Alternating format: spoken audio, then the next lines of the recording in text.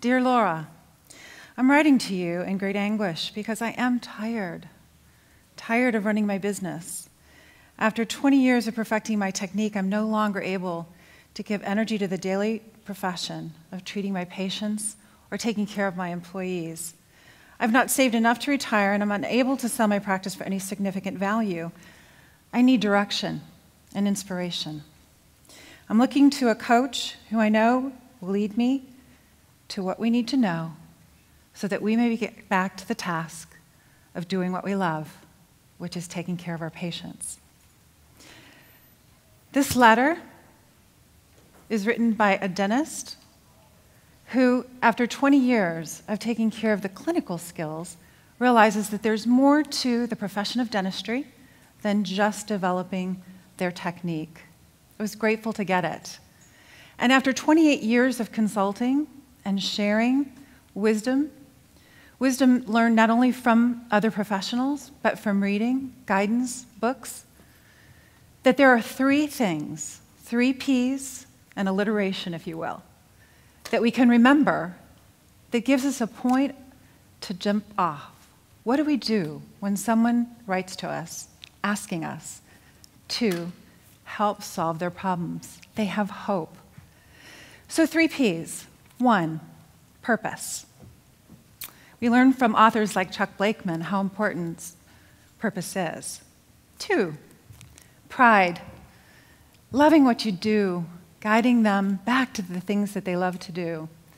And 3, passion. We've been hearing during this meeting how important passion is.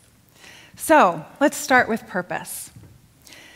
When identifying with the client what their purpose is, it can be large and it can be small. I'm very much a proud advocate of asking this question: what's the point? Because I think that when they begin to examine exactly why they're doing what they're doing, that they then can always revisit that. And that when they do, every now and then, they have to be reminded of it.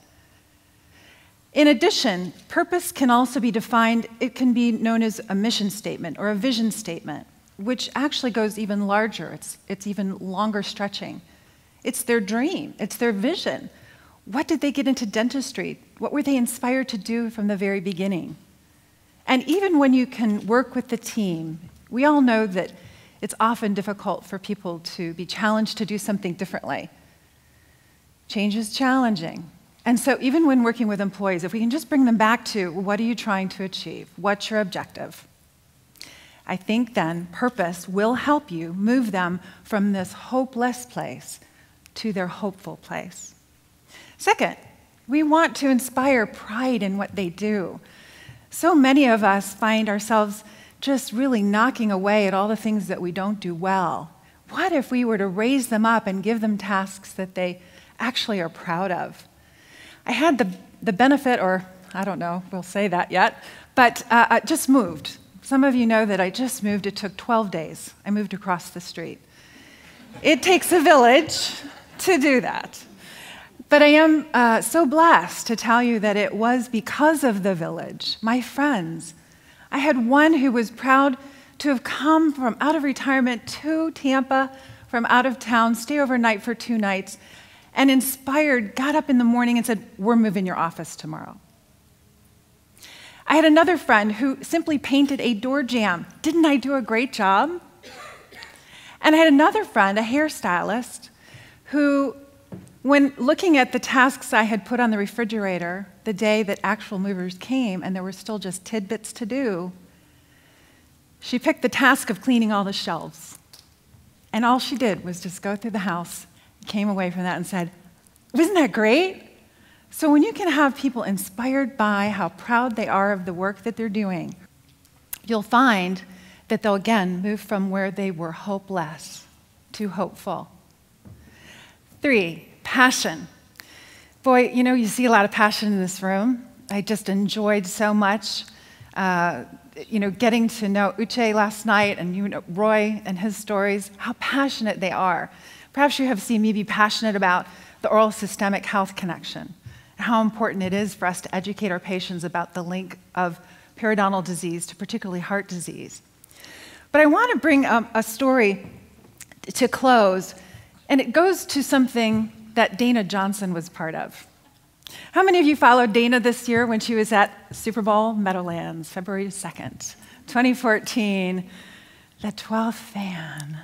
The Seattle Seahawks against the Denver Broncos. I have no vested interest in either team other than I was watching my friend Dana Johnson Facebook post, the dream of a lifetime, going to the Super Bowl. Now, interestingly, I was home. It was the very first time I'd watched the Super Bowl at home alone. And I watched both Peyton Manning and Russell Wilson come out of the tunnel. First time I'd actually noticed something to this degree. Now, all the media led us to believe Peyton Manning had something to prove. Russell Wilson was just happy to be there, okay? What I noticed, Russell Wilson and the Seahawks came out first. Russell Wilson came out ahead of the team, led them out onto the field, and then when he got about, maybe by the 10-yard line, to the 10-yard line out of the tunnel, he turned around and he went back and he just low-fived the rest of the team as they came out of the tunnel. He was passionate. Peyton Manning waited in the back of the tunnel, came out last. He didn't touch a single person on his way onto the field. 17 seconds into the game, what happened? There was just something disconnected there. And so I think that in that situation, passion proves a great leadership quality. So when we summarize, or we put this all together, and we begin to define what can we do with someone who particularly is in a place of having lost hope, just remember,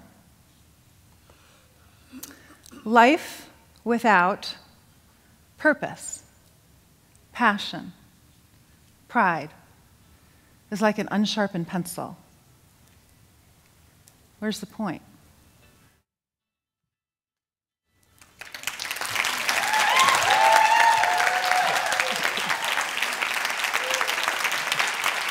Thank you.